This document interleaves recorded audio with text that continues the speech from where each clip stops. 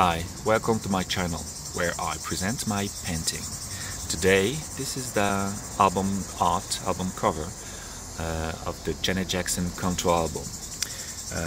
This is the third studio album by the American recording artist Janet Jackson, released on February 4, 1986 by A&M Records. A collaboration with the songwriter and record producer Jimmy James and Terry Lewis result in an unconventional sound, a fusion of rhythm and blues, rap vocal, funk, disco, and synthesized percussion that established Jackson, Jimmy Jam and Lewis as the leading innovator of contemporary R&B.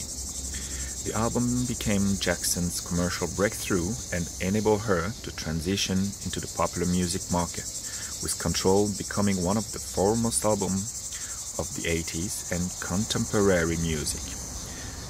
The album is also notable for originating the style and genre that came to be known as New Jack Swing. But let's get to the album cover. That is here represent. Here's a closer look.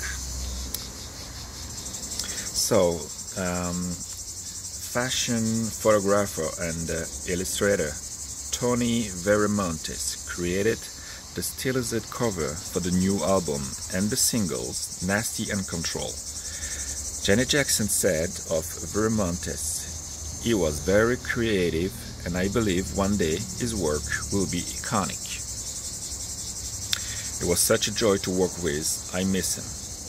Author Dan Rice Morgan in Bold, Beautiful and Dame, the world of fashion illustrator Tony Vermontes discussed how Jackson was transformed from a former child star into an assertive fashion-forward figure with the trend-setting big hair and severe all-black ensemble. Until this point, Jackson had been more a reflection than pioneer, more interpreter than innovator. This album was all about Janet Jackson and who she wanted to be. Alexander Fury wrote in The Independent, the artwork created with 80s illustrator Tony Vermontes for Control stand the test of time.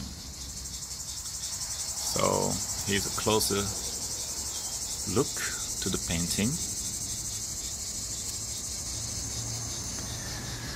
And let's see behind.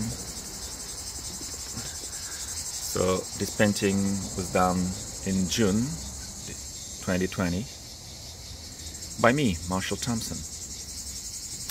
I hope you enjoy, and I see you next time.